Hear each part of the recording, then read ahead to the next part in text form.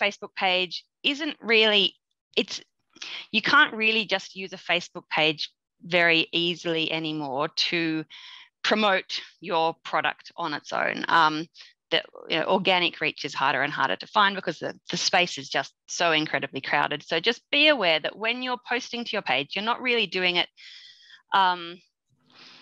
because you expect that these posts are going to get you fantastic sales results. That won't really happen, not unless you're a massive big brand already. But the purpose is more to give your business legitimacy and to showcase your personality, your businesses, your brand's personality. And so, you don't need to just try to just do sales posts. You can also do a bit more lighthearted posts. You can do inspirational quotes, things like that are always good to put on your Facebook page. So I'll just go through a few things when you actually create the page, just a few things in here. Now, the first thing I'm going to mention is this big cover image here. And I think Bradley, he said he was going to redo this. I don't think he has yet, because this is one thing that throws a lot of people. If you click on this, you can see it looks great. So what happens is often people will set up their page on desktop, but you need to double check that it looks okay on the mobile app, because this image looks fantastic here. It looks great up here. But if I was to look at this on mobile, what I actually see is that the sides of the image are chopped off there. So I find that the Canva is a little free graphic design app, if you don't already know. The Canva dimensions that they use for their Facebook cover, I think work really well. I've got Canva open on a tab here. So what you need to do is create an image which is this size here. Now this is, I'll tell you what it is. It's 1640 by 924. I think that's actually double the dimensions that Facebook recommends, but I think it gives you better resolution when you go big. But the proportions are still exactly the same. But so on desktop, you'll see this bit here, and you want to make sure that all the core information is in this section here. On mobile, you'll see the entire image. So the strips on the top and the bottom there, you want to put, if you have a background image, you just want to make sure that you don't have somebody's head right there, so that on mobile it gets chopped off, or on desktop it gets chopped off in the middle there. So just be aware of that. When you upload your cover image, always check it on mobile as well, because it can throw people off there. Okay, so if I go back to the page here, okay, so the next thing I was going to show you was just really quickly having a look at some of the page settings. Again, most of this is pretty self-explanatory. You don't need to go into it a lot. So if you go into page settings, you see this big menu down the left. Now, most of this you can just leave as is, unless you have some particular reason to change anything. I won't go through all these menu items because we'd be here all night. But be aware, in page info, one thing you do always want to do is have a username for your page. And the reason you want that is because if you don't have a username, what you'll see up here in the URL would be facebook.com. It might be how-game-ru-68423 and a whole lot of numbers, etc., along the end there, which isn't very user-friendly. And so if you've got marketing material and you want to put your Facebook address onto the marketing material, if you have a username, you'll get a nice friendly URL there to use.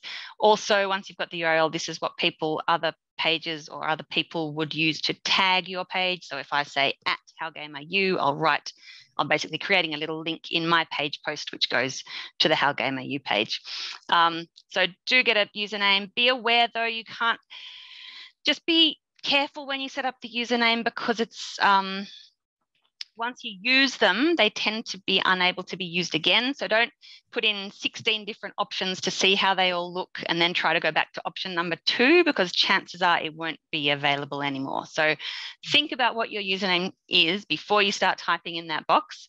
And then, yeah, try to get, hopefully you'll be able to get the one you want. If you can't, because some other page is either using it currently or has used it one day and has discarded it, but it's now sort of locked, Just, play around with that username, and maybe you might need to add AU or something on the end there, but do set up a username.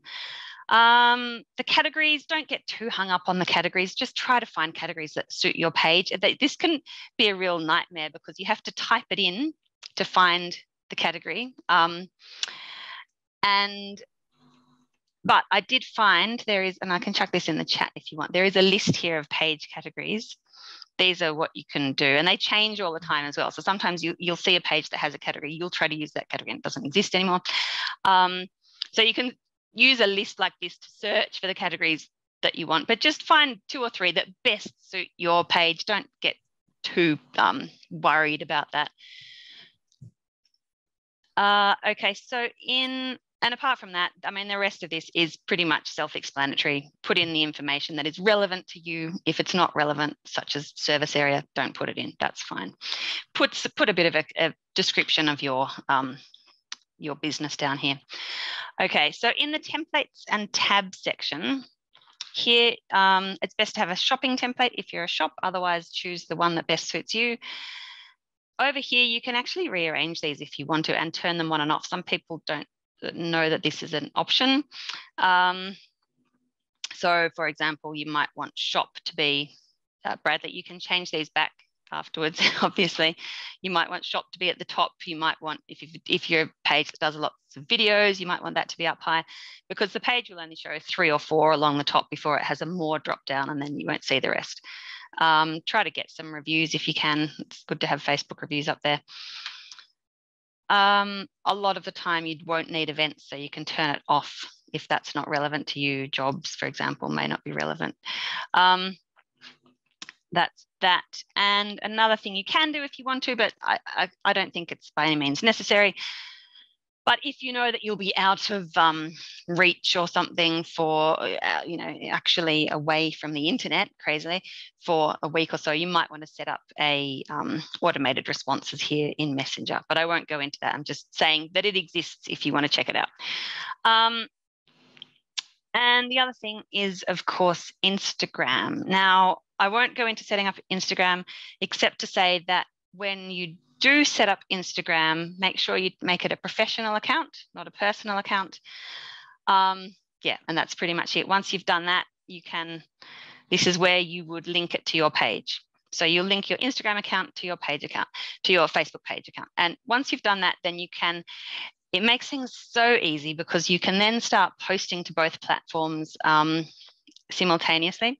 Sometimes people will say, well, do I really need an Instagram account? And no, you don't really need an Instagram account unless you have a very visually appealing product.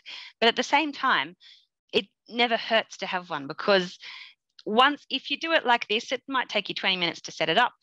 And then once you've connected it to Facebook, it's so easy to post to both platforms together that it's sort of, to me, it's sort of like, well, why not? Why not just put yourself out there as well? The great thing about Instagram is that you can use hashtags really effectively to try to get a wider organic reach. So I think it's worth doing.